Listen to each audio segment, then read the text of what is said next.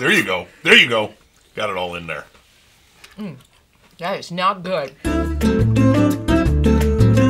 Hi, everybody. It's Terri, Stacy, and Joe Stasiak. The baby New Year, apparently. Joe is going to make a beautiful cocktail, and I'm going to make kind of a crafty food item for New Year's. So what do you think about that? Mine is called Drunken Oreos. Yes. Drunken Oreos, and what are you making? Okay, everything. I don't like a lot of prep time. That's the thing. So you can always find festive bottles like this Heineken.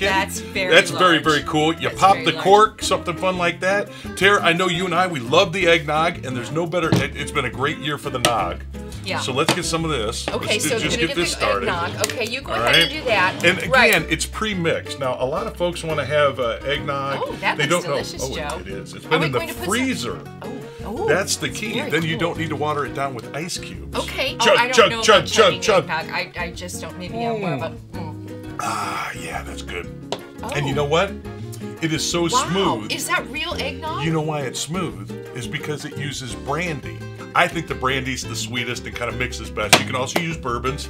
You want a can? I want some more. Shoot it. I don't think I should. I don't think I should. But other things you can do. So anyway, you use brandy again, along with the cream de menthe. Oh, I like that. So you gotta mix it. Oh, but what do you think the secret ingredient is? The secret ingredient is probably, I don't know what it is, Joe. Milkshake. Oh, you got a You need a vanilla milkshake. So you just put your milkshake in there. And again, this is all time-saving stuff.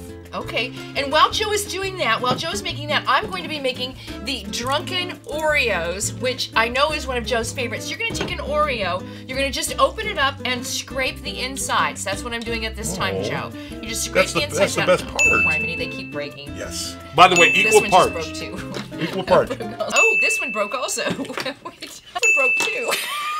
Maybe the Oreos aren't drunken. This one broke too.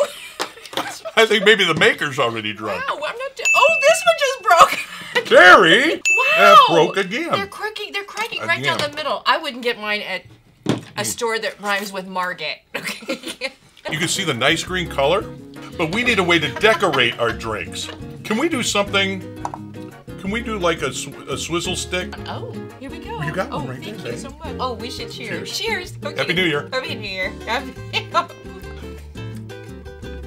You tweak it a little bit. It's equal parts of brandy and cream de menthe. Maybe a little bit more cream de menthe. And then it's a breath freshener. Wow. So I'm going to make these beautiful toppers for them. And that means making snowflakes. And we all remember making snowflakes when we were children. And so this is kind of that same premise. These are snowflakes like you used to make when you were children. Here. And you can put them on your swizzle stick. Here, this is the best way to dunk Oreos. And then you put those right in there and you make a nice... What is that? It's a snowflake. Looks like a spider. I wanted to show you how to make these crafts, how to make these Oreos drunken. I found two good Oreos. What the world happens there? Two bottoms. I'm going to put the two... I want to work. I don't understand. I'm just so stuffed. I'm so hot. I'm so hot. Happy 2019. Happy 2019.